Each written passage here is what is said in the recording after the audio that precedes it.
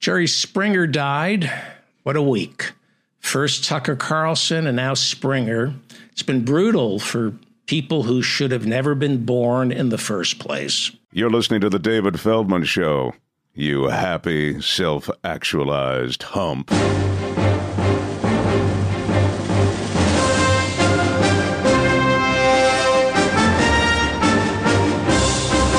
They say Jerry Springer transformed television the same way a shart in a jacuzzi transforms water. Until Jerry Springer, it actually meant something to be on television. Because of Jerry Springer, game shows and soap operas were soon considered too highbrow for daytime television. And so local stations decided the lowest common denominator needed to be lowered and more common. Why hire writers or actors when 300 pounds squeezed into a halter top will go on TV to accuse a giant tattoo wearing a trucker cap of infidelity? Throw a few chairs, you have drama and pathos. Who needs Aaron Sorkin?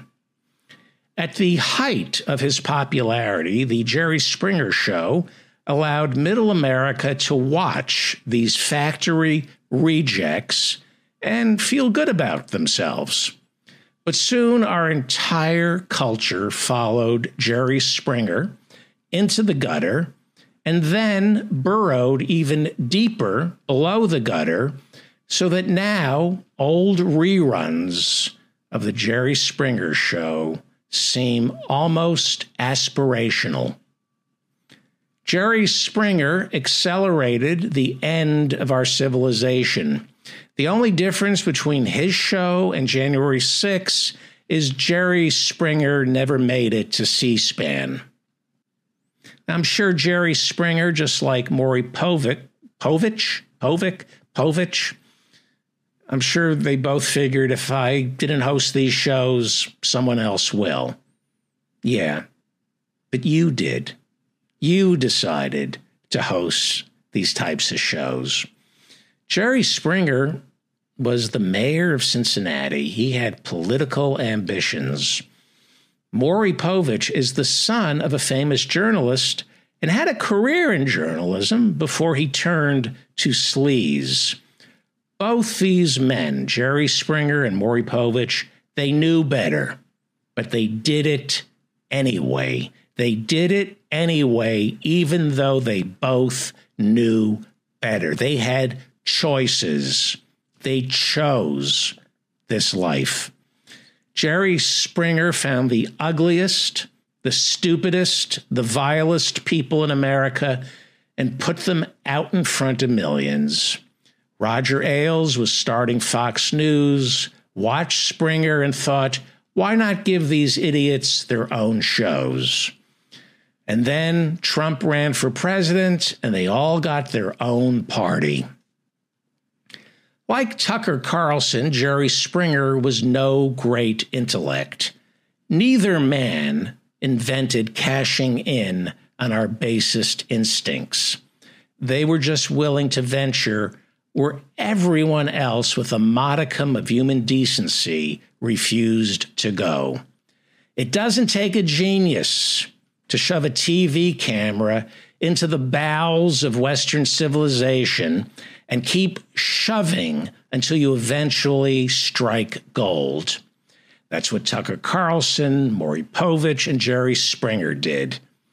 Just when we all thought television had explored every nook and cranny of America's lower intestine, they found a marble-sized pouch of human excrement.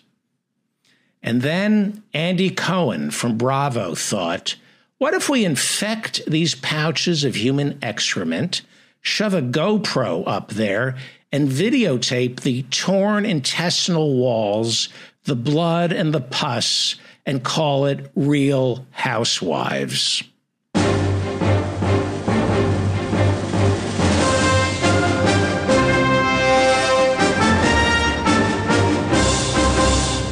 You're listening to The David Feldman Show. You happy, self-actualized hump. Professor Harvey J. Kaye joins us from Wisconsin. He is the author of FDR on Democracy. We're going to be talking about Joe Biden. But first, you're working with Marianne Williamson, who is challenging Joe Biden. Okay, so let me make it clear. So I worked with Nina Turner, so much of her campaign. I was advising her. She was embracing the Economic Bill of Rights. And I still maintain a daily contact and relationship with Nina. Okay. I don't get paid for any of this stuff. This is strictly on the house. Okay. And similarly, Marianne, a year ago around now, got in touch with me. We got to talking a lot. And, I'm not, actually, if you'd asked me a year ago what I knew about Marianne Williamson, I actually would not have had a lot to say. I honestly didn't know. And I think I mentioned this on many a show we did during last year, that when she asked me to come on, I figured, well, I better find out who this is in a more effective way than Googling it. So I actually picked up her book, A Politics of Love. Believe me, I don't think I've ever bought a book with the title Love in it since Erich Fromm's book in the 60s when I was a teenager. What was that called? The Art of Loving or Art of whatever it was, Art of Love, whatever. Unless that was a porn book from back in those days. But you got the idea, okay? Mm-hmm. So anyhow, but I read it, and actually, it's going to sound funny, but I generally do read presidential campaign books by the major figures. But I hadn't read that one because in my mind at that point in 2020, it wasn't really on my radar. So I read it, and I actually was fairly impressed by a certain kind of historical sensibility she brought to all of it. And I didn't find myself getting caught up in any kind of spiritual rhetoric. And so we became friends, and I made it clear that her spiritual career is not really of much interest to me, et cetera, et cetera.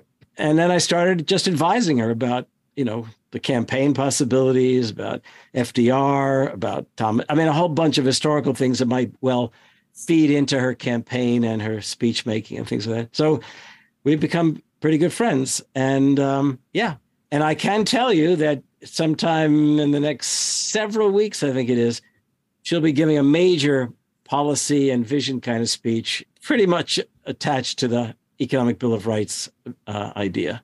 Right. So it's definitely, it's been really a pleasure to work with her. Is she going to debate Biden? Are there going to be debates? Well, that's a really good question. Trump says he doesn't want to debate now. Are we going to go back to the way it was before Carter and Ford? Wasn't there a respite after Nixon, Kennedy, where they stopped debating? That's a good question. I don't remember those. Kennedy and Carter did not debate. No, Kennedy and Nixon debated, and then everybody said never again. And then I think Gerald Ford debated Carter. Kennedy and Nixon debated, right. That's right. And Johnson did not debate Goldwater, I guess. Right. And Nixon wouldn't debate Humphrey and... right. Yeah. That's interesting. I hadn't thought about it. I mean, can Biden debate anymore? Well, I don't think so. I don't think so. I mean, let's put it this way. If Bernie had wanted to, if Bernie had allowed himself to, that's a better way of putting it, really debate Biden in 2020. Right. I think he would have really taken Biden apart. I mean, every time he got close to the point of truly debating him, he kind of bit his tongue, Bernie. Well, he never got a chance. The COVID, by the time they had those debates on CNN, they had to do it in a private studio, and Biden already had the nomination locked up. In the run-up... Well, I don't think it had quite reached. The point is, I think at that moment, Biden could literally have deflated. Bernie could have deflated Biden on that stage. I do believe but that's just it. You have to understand, and I've said this to a lot of people lately, that Bernie was clearly worried about fascism, right, of a Nazi-like sort. Right. Okay. And as a consequence, he weighed his own career against the threat of that possibility, and he made his choice, and I fully appreciated that. I agree with you. Okay. Now, here's the other thing, however.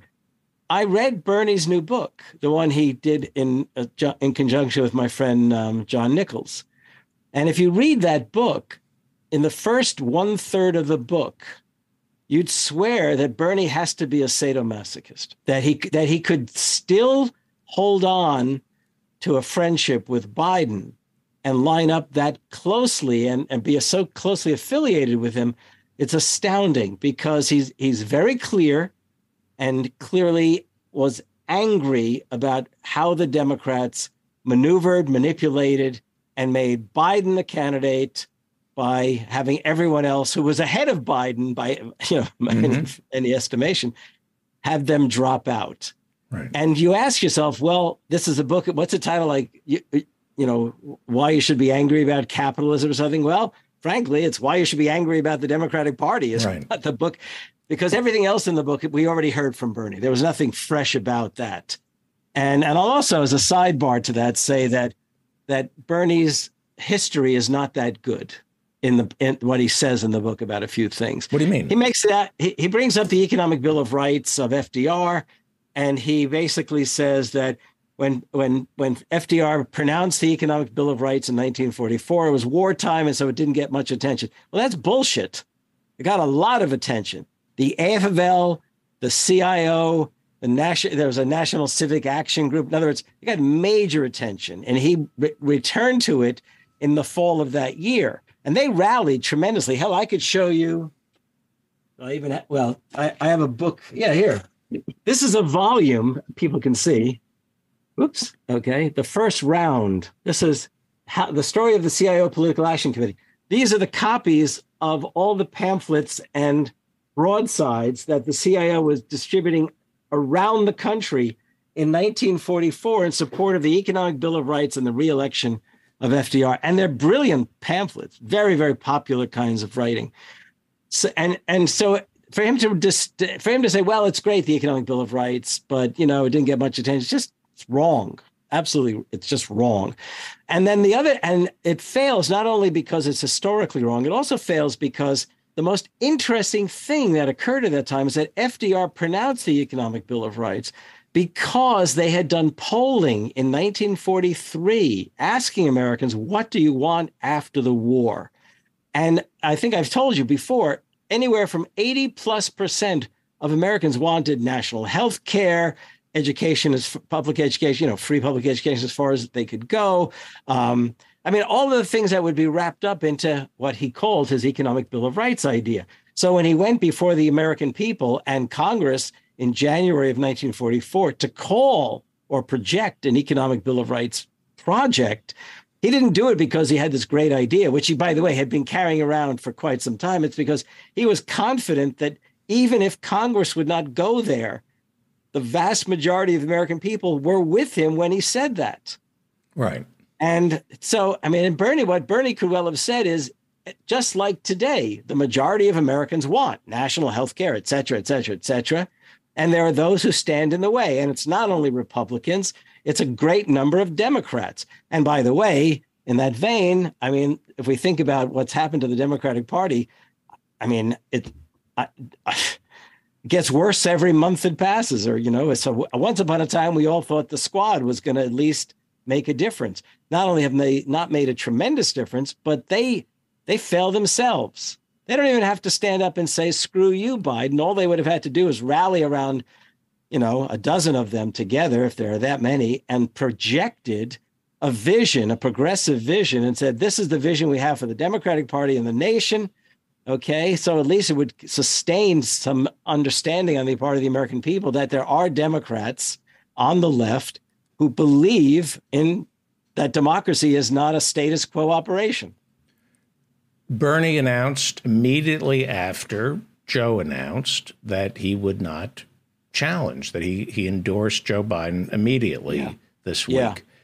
In 1980. But he added that he didn't think any major progressives should challenge Biden either. Now, there's some people said, well, did he actually say that, or is that just what the AP News reported? But that's crazy. That's just bull. Where's Bernie? I mean, Bernie is going to tell other progressives don't challenge Biden. I mean, come on. I mean, it's one thing for him to endorse, and it's nothing to tell him not to Let me put you in the hot seat for a second, Professor Harvey J. Kaye, author of FDR on Democracy. We go back a while now. You and I, you bet. Yeah, you bet. And we watched the Democratic debates and talked about them, and we were both avid Bernie supporters. You bet. And disgusted by Joe Biden.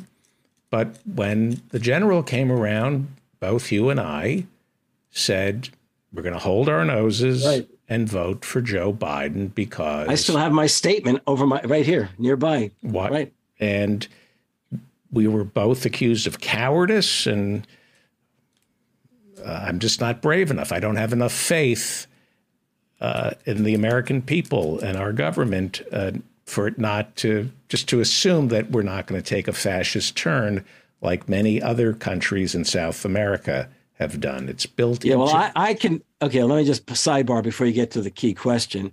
Let me make it clear. I have, in writing, I said in 2000 and... When did he take... 2007, was it 2016? Like in 2017, I said, it isn't just Trump. We've seen 40... At that point, it was 40 years. Now I can say it's, the more years of... Remember the old term creeping socialism that goes back to the days of Reagan and Goldwater and all that kind of stuff? Well, we've seen creeping authoritarianism ever since the late 1970s. And we've seen it all the more. I mean, we are now 45 to 50 years into an effort on a grand scale by I can't even call them conservatives, by reactionaries who've taken over the Republican Party all the more effectively to literally smash, crush, and deny democratic rights to vast numbers of Americans, or in any case, democracy as the rule of law in this country. So there was little doubt in my mind that a Trump victory, Trump in himself was just he's a POS as far as things go, but it's not Trump. He has this vast following, and the Republican Party. Look, DeSantis is in many ways more evil than Trump, if we're going to talk good and evil. Right. But Trump is a great vehicle for all of the ugliest, most fascistic forces imaginable. So I don't think of me as a coward. I think of me as a small d Democrat. And anyone who would have called me a coward, screw them. And a large P pragmatist. So a quick history lesson or a question about history, and then a question about you. Yeah. Reagan. If Reagan didn't get elected, if Jimmy Carter was reelected, I suspect you believe that we would have been on the same trajectory with Jimmy Carter as we would with Ronald Reagan. Well, I mean, it's hard to say quite the same trajectory because it would be because it's all these little things about history that make it complex. For example, there is little doubt in my mind that Carter paved the way to Reagan. Carter's policies from 78 to 80 really were like, and when people say pave the way, yeah, I have no doubt. They laid the groundwork, they paved over it, and brought in Volcker, who was the guy who made all the things happen that Reagan wanted to happen. Deregulation, decidedly deregulation, and also smash the working class. I mean, they were already taking a beating. Now let's just smash them anyhow. We had the Reagan recession, 81, 82. That recession is a consequence of the Volcker policies. Okay, to bring down inflation. The idea was we need to bring down. We had double-digit inflation. It was class war on the working class. That's they say that to fight inflation, but it's class war on the working class. That's exactly what they did, and he smashed the Patco strike. But the irony is that Patco had endorsed Reagan for president because they didn't feel they'd get any justice from Jimmy Carter, and of course, they weren't getting any justice from Ronald Reagan, and he fires them all. Okay. Right. And by the way, the union busting had already been taking place throughout the 70s. As was once said, the fastest growing enterprise in America in the 70s was union busting law firms. But now, basically, you had the president of the United States breaking the back of a public employees union, and you see the future at that moment. Okay, but is it fair to say that the Democrats in 1980, when Jimmy Carter was running for re-election, was owned and operated by unions? They were being abandoned and weakened.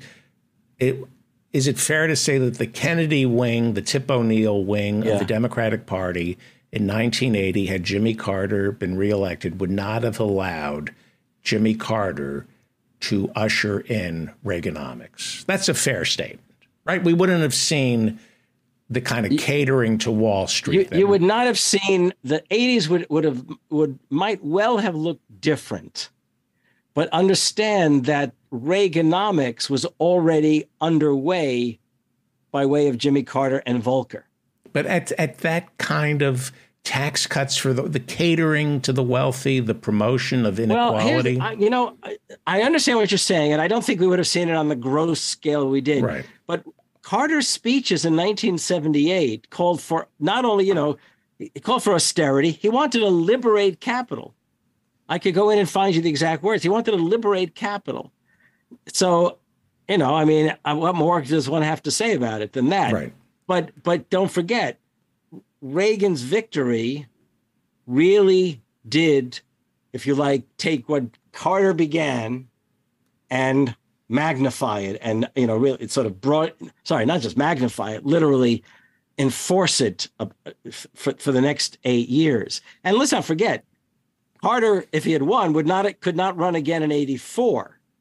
But if he had screwed up again as much as he was screwing up before, you can bet that Reagan would not have run in 84. Then he would have been too old. But Mondale was the vice president, and he was more of a liberal than Carter was. Yeah, but don't forget as well. Remember what Mondale did in the debates.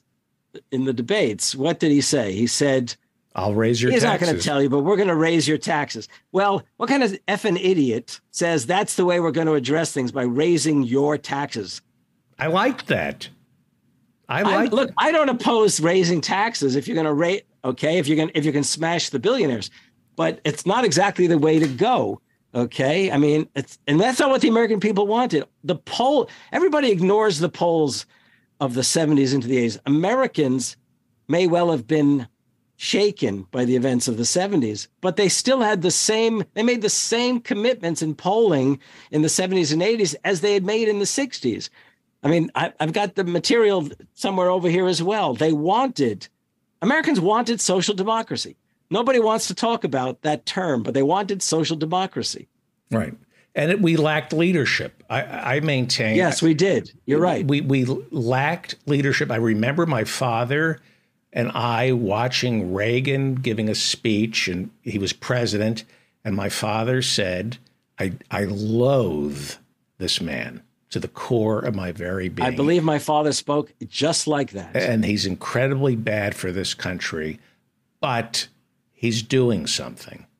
He says, this reminds me of when, Roosevelt, he said, this is dangerous because it feels good to see a president doing something. It's not good, but it's undeniable. You know what? That's an interesting observation. A very, very, very interesting and observation. It's scary. Yeah, it really is, which is why, yes, it is, which is why we should not underestimate the capacity for, look, I once predicted neither Trump nor Biden, you will recall, I swore neither Biden nor Trump was going to be the candidates in 2024. I think I'm wrong. I think I'm wrong. I don't want Biden. I don't want Trump. But DeSantis, I didn't think DeSantis could go. I didn't think he could ever rise to the level that Trump. DeSantis. But let me get to my question about Marianne. Oh, sorry that we haven't reached. Well, no, it's fascinating. I want to ask you about Marianne Williamson and your work with Marianne Williamson. Yeah. Is it fair to say that Teddy Kennedy? I know where you're going to go. Where am I going? Did Teddy Kennedy cost Carter the presidency? Right. Now, first off, was Teddy Kennedy, would he have been a better president than Jimmy Carter? If he stayed sober, I guess so. Wasn't Teddy Kennedy a great man? Teddy Kennedy believed in healthcare. That's important. Okay. And look, he was against the war he was against both wars in Iraq. Yeah. And he was for the dreamers and the immigrants and open borders. and the working people. Yeah, I mean, I may be going out on a limb when I say this, but of the three Kennedy brothers, Joseph, of course, was killed during World War II. Right. Okay, Joe Jr. But of the three Kennedy brothers, the one who was probably the most liberal left of the three and underrated was Teddy Kennedy. And underrated. If you look at his positions and what he pushed for. Yeah. So when he ran again, when he challenged Carter in 1980, he and Tip O'Neill were appalled by Jimmy Carter because Carter was abandoning the left and the liberals. And let's remind everyone, there were forces that put Jimmy Carter into office. Okay, Watergate aside for the moment. Okay, and one of them was the labor movement, another was the environmental movement, and the third was Nader's consumer movement. And he turned his back on all three in 1978. Okay. So Kennedy figured, hell, this guy deserves to be primaried, right? And on top of that, people then said, oh, you're going to cost, the Democrats. And I think you're going to ask me, did he cost Carter the election? Did he cost? And that was the question. No, he did not. Voters did not. The Democratic voter did not. They didn't believe in Carter. And if you look, millions stayed home rather than show up to vote for Reagan. In other words, there's no doubt Reagan won, but if you look at who stayed home, they stayed home. They just would not. They had little desire to vote for Carter. But it's the old line. Was it Truman? If you've got, what is it? If you don't have, I can never paraphrase this one well, but it had to do with, if you're given a choice of two Republicans, you're going to vote for the real one or the phony one. Right. In other words, if you don't have the choice of a Democrat. And Carter, what did he offer? What did Carter offer? More of the same. I don't remember anything that he offered. But again, I never voted for Carter. I didn't vote for him in 1976, and I didn't vote for him in 1980.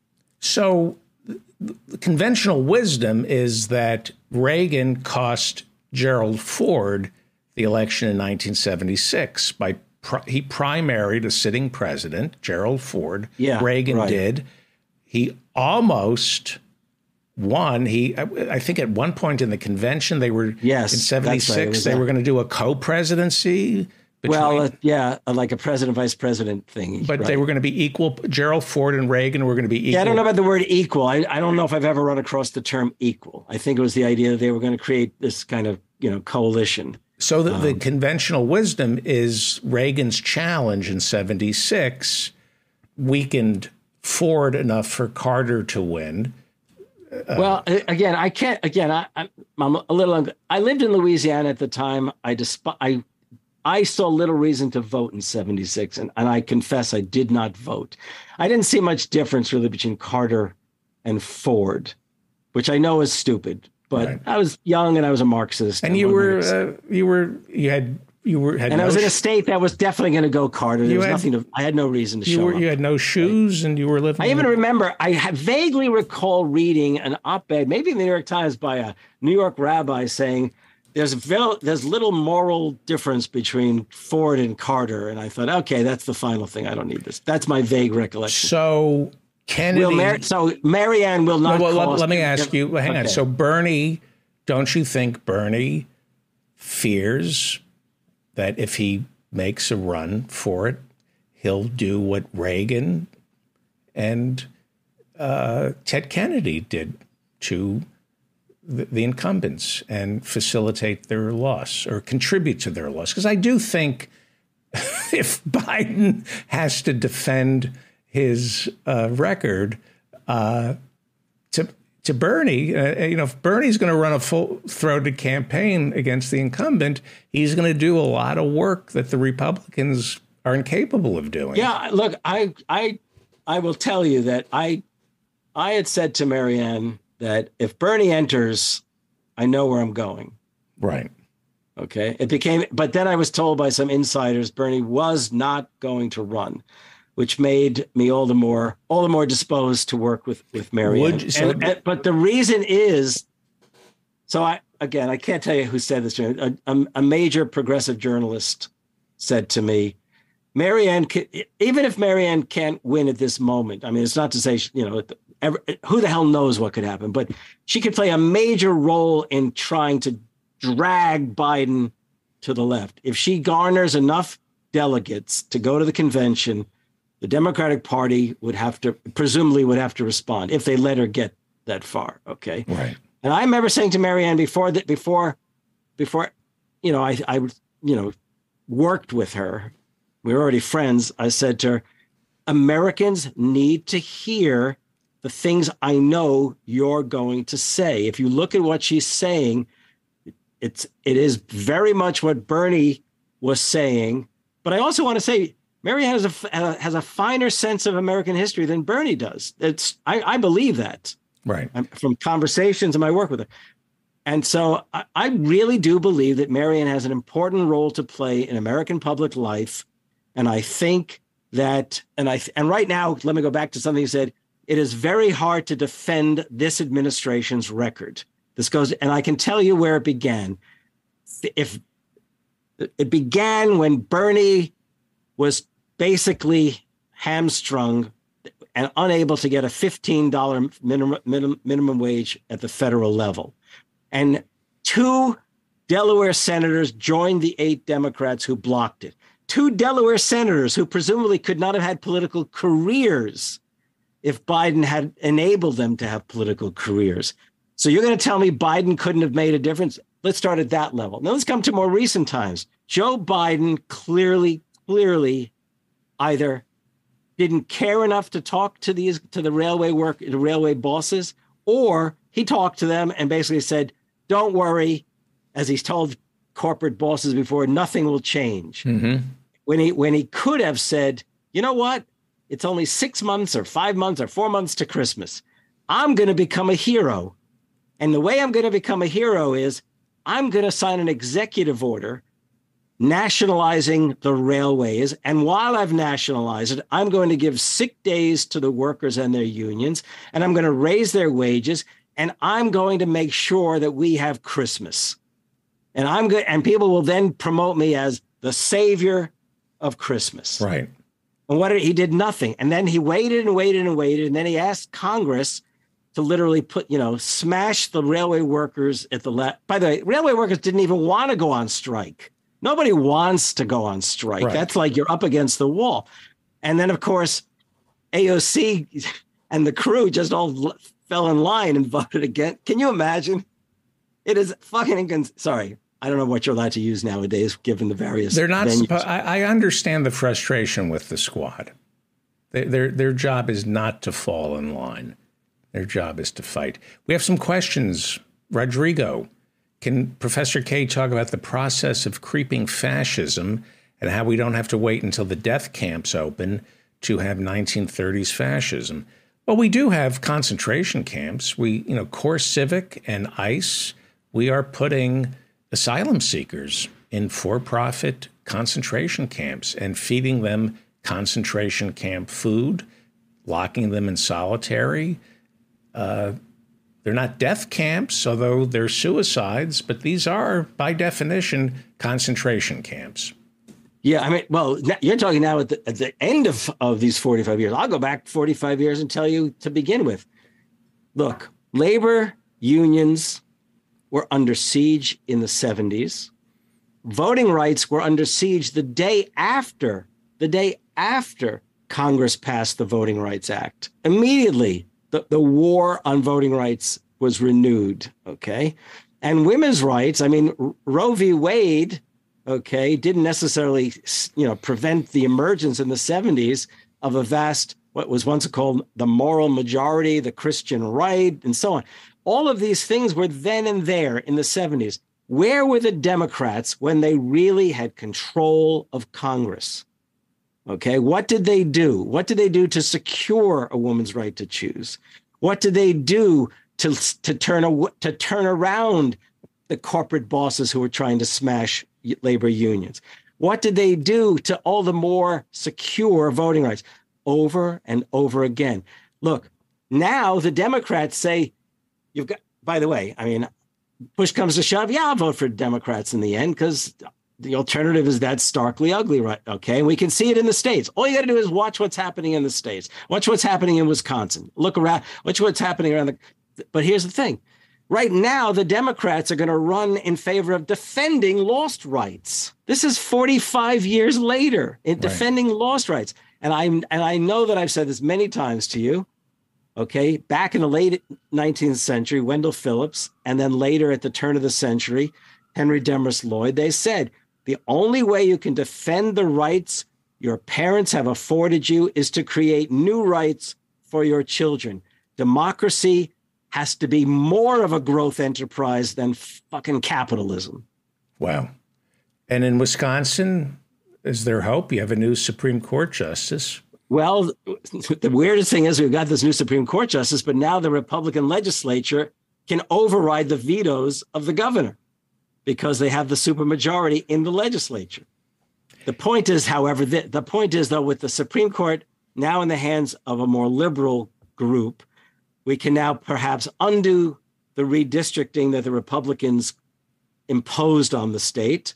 We can possibly pursue a lawsuit that would restore workers' rights, both public employees and private sector. I mean, it does afford possibilities. And it's a reminder that the majority of Wisconsinites will vote to the left if they have a left to vote for. And that Supreme Court justice represented that.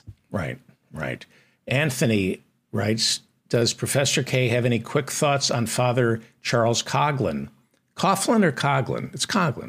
Coughlin. Yeah, as a media pundit, Coughlin initially supported the New Deal. Remind us or teach us who Father Coughlin was a priest who was born Catholic. in Canada, but came across into the United States and broadcast from, is it Port Royal, Michigan, something like that, somewhere. It's up in Michigan. And he did originally support the New Deal, and he broadcast against bankers, okay, in the early 30s.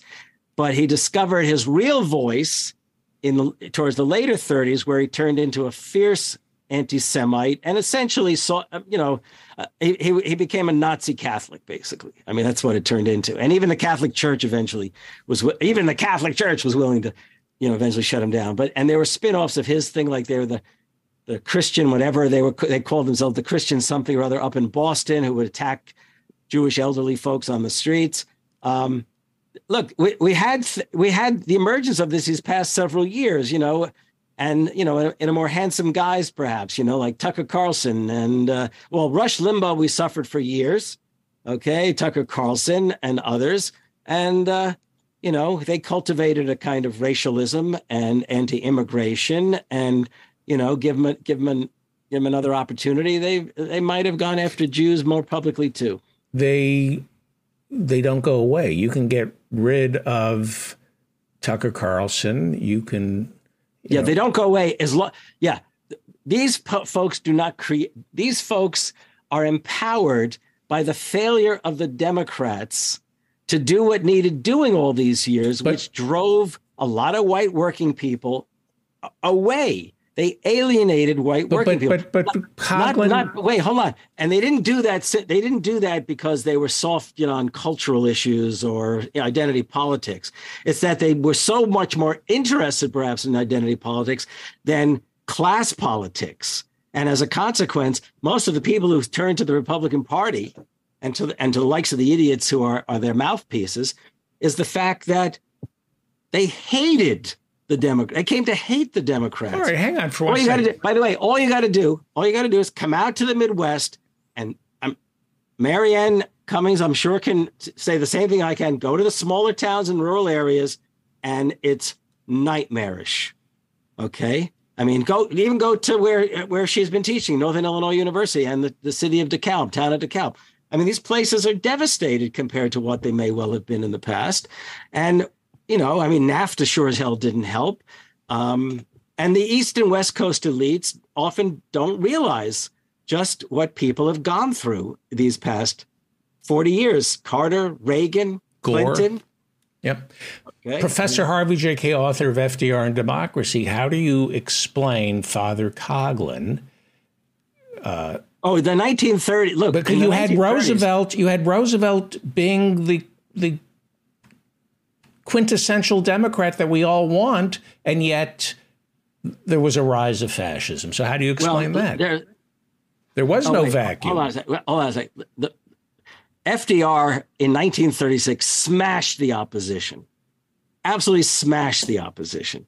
Okay, but it doesn't necessarily mean that FDR was the Look, I mean, the 1930s America was sorely divided by race and religion, anti-Catholicism. That was the strange thing. So my question is, hang on for 1 second. Yeah, we all say, I say this on the show all the time, that the Democrats create the conditions for fascism by not responding to the needs of the working class, the soon-to-be poor, and the poor.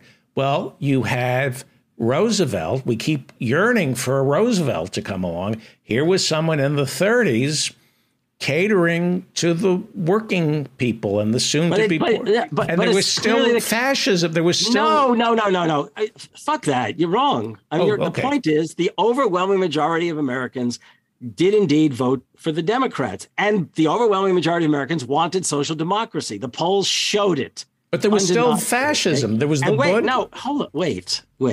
The South was still one-party regimes. The Democratic Party in the South was one-party, white supremacist, Jim Crow regimes, right? I mean, there's only if you compare the 30s to before the 30s, you can see the degree to which there was a dramatic transformation in American public life.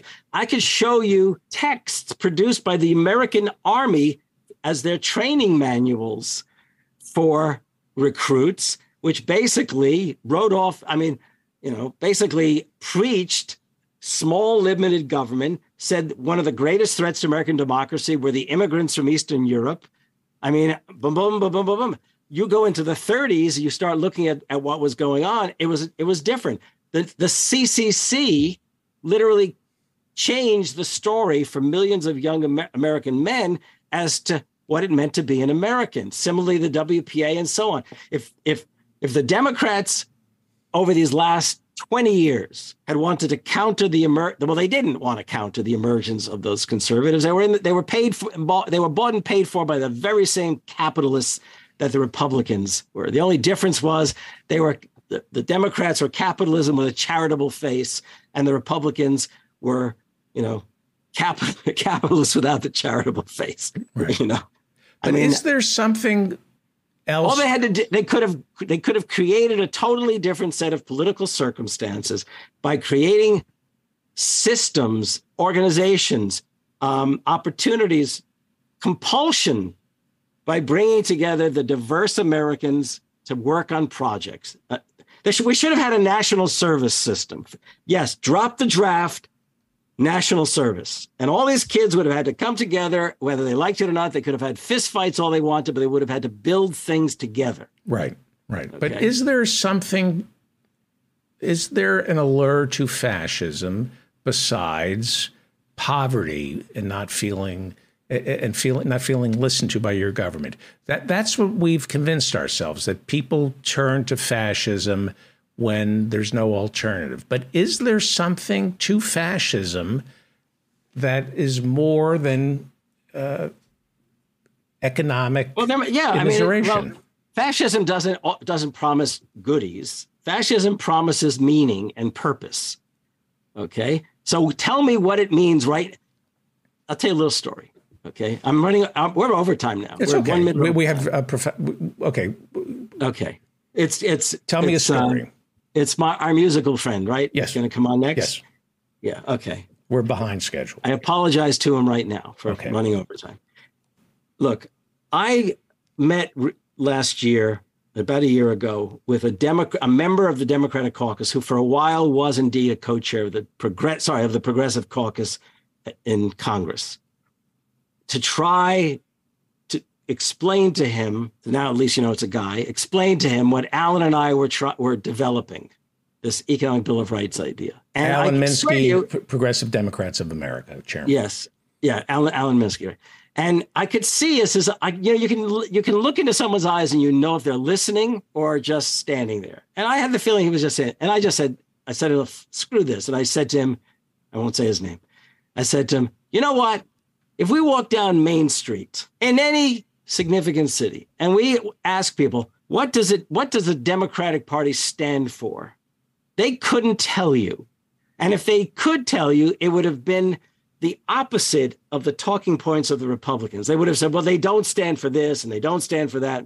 And I said, as long as the Democratic Party has no story and no vision that can speak across race and ethnicity and basically do the kinds of things that FDR was trying to do, that for all of his faults and failings, the likes of Kennedy and Johnson and all those guys, as long as you don't have the story, the vision, and the program and the capacity to mobilize people in pursuit of something, we're stuck in the mud. And that congressman said to me, well, Nancy Pelosi, she tells us we win on our values.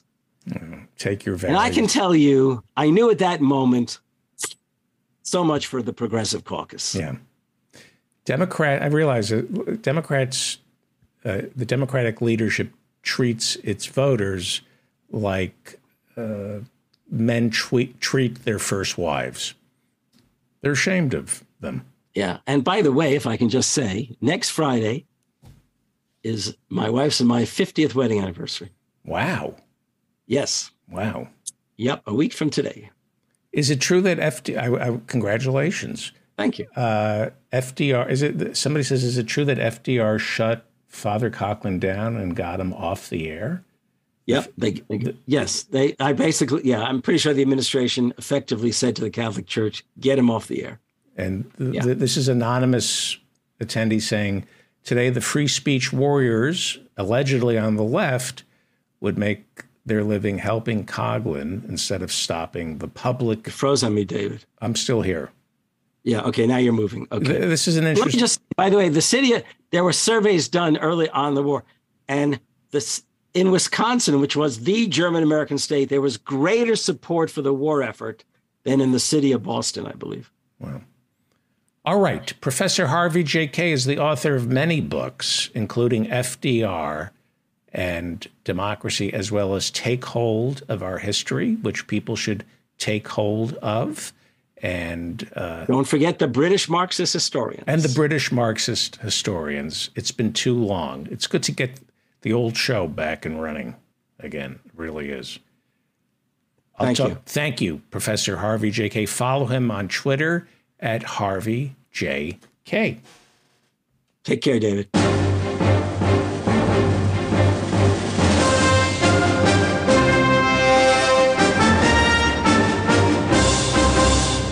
You're listening to The David Feldman Show, you happy, self-actualized hump.